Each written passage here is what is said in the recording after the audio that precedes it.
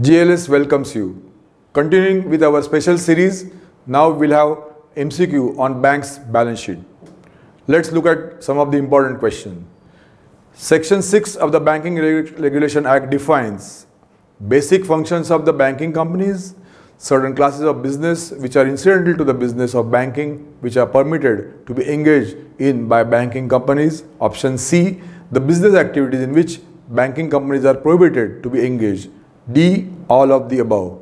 Answer is B, that is certain classes of business which are incidental to the business of banking which are permitted to be engaged by the banking companies. Next question, Section 8 of BR Act can be engaged in buying, selling or dealing in goods. B, prohibited from buying, selling or dealing in goods. C, prohibited from buying, selling or dealing in goods except in connection with the realization of a security held by it or in connection with the business of the collections or negotiating bills of exchange. So various hats worn by the bank being discussed here. And lastly, banks can sell or purchase property. Answer is C, exactly the various hats that the bank wears. Bankers' books include A, ledgers, B, day books, C, cash books, D, account books. All other records used in the ordinary business of a bank. All of the above. Multiple choices, 6. Answer is F, that is all of the above, which covers almost everything what is mentioned above. Next question, the various items in Schedule 5, that is other liabilities and provisions in balance sheet form A includes bills payable, inter-office adjustments net, interest accrued, others including provisions, total, all of the above. The answer is F, that is all of the above. In short, this question will give you a glimpse of what is contained in other liabilities and provisions. Please keep in mind. Next question. The various items in Schedule 3 deposits in balance sheet form A includes demand deposits from banks and others, saving bank deposits, term deposits from banks from others, total 1 plus 2 plus 3 above. B, deposits of branches in India. 2, deposits of branches outside India. C, all of the above. D, none of the above. The answer is C, all of the above. Again, an inclusive answer which gives you a fair idea of what is being included.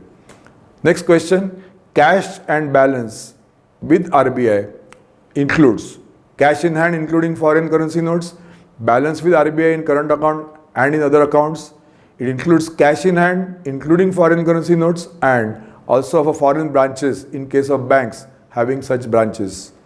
All of the above, the last option.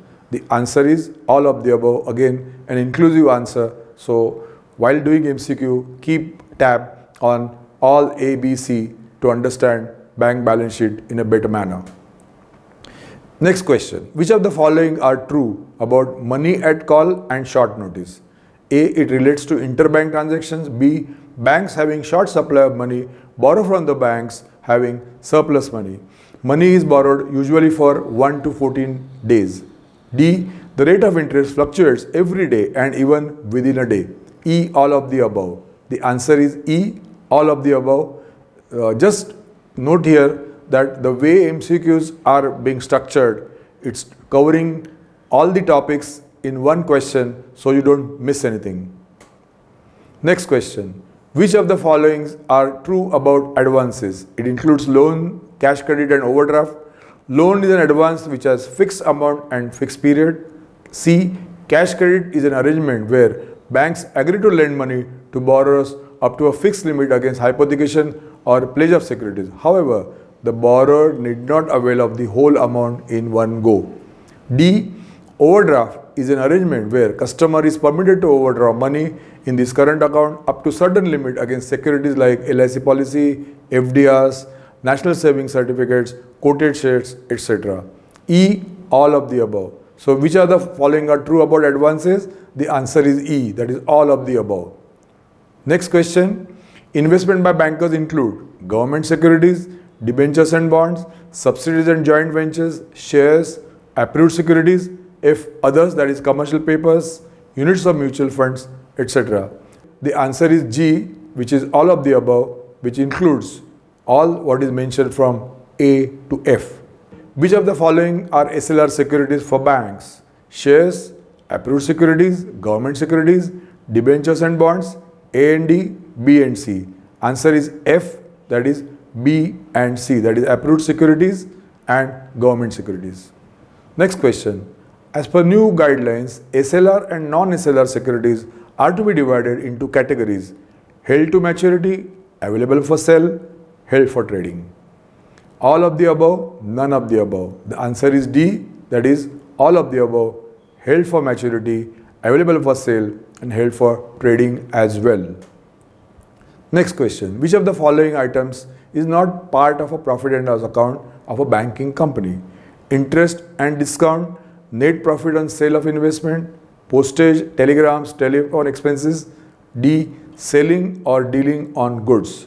The answer is D, that is selling or dealing on goods.